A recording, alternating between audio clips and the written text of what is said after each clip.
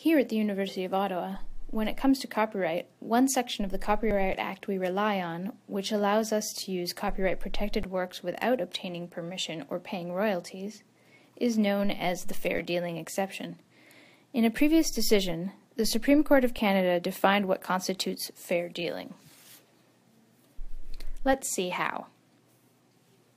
The Law Society of Upper Canada's Great Library, whose clients are mostly lawyers, has a long-standing practice of allowing on-site patrons to make photocopies of library material. In 1993, the publishers CCH Canadian Limited, Carswell Thompson Professional Publishing, and Canada Law Book Incorporated alleged that these practices were a violation of their copyright. The case eventually reached the Supreme Court of Canada, which released its decision in 2004. The verdict: the Supreme Court decided that these practices were not a violation of the publisher's copyright.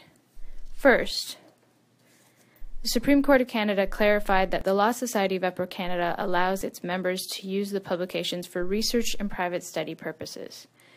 In the Copyright Act, it is specified that the use of copyright-protected works for one of the following 8 fair dealing purposes does not infringe copyright: research, private study, criticism, review, news reporting, education, satire, or parody.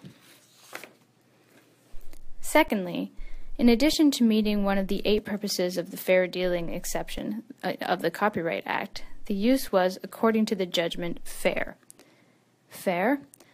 The Supreme Court of Canada considered the following 6 factors in its judgment: the purpose of the dealing, the character of the dealing, the amount of the dealing, alternatives to the dealing, the nature of the work, and the effect of the dealing on the work. Based on this decision, the fairness of the dealing can be evaluated via a 2-step test. First, one must look at the purpose of the dealing. Is the work going to be used for research, for private study, for commercial use, for public distribution? Then one must pay attention to the fairness of the dealing by considering the 6 factors from the Supreme Court's previous decision, which are the purpose, the character, the amount, the alternatives, the nature, and the effect of the dealing. Amount.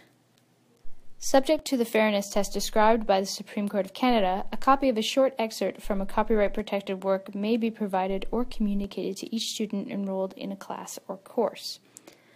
A short excerpt may generally be interpreted as, for example, approximately 10% of a copyright-protected work, a chapter from a book, an article from a periodical, an entire artistic work, an entire newspaper article or page, etc. Does your use seem legitimate? Uncertain? Consider the alternatives to copyright-protected material listed on our website, or obtaining permission from the copyright holder. If you would like help in obtaining permission, simply submit a filled-out copyright materials log available on our website. Questions? Communicate with us.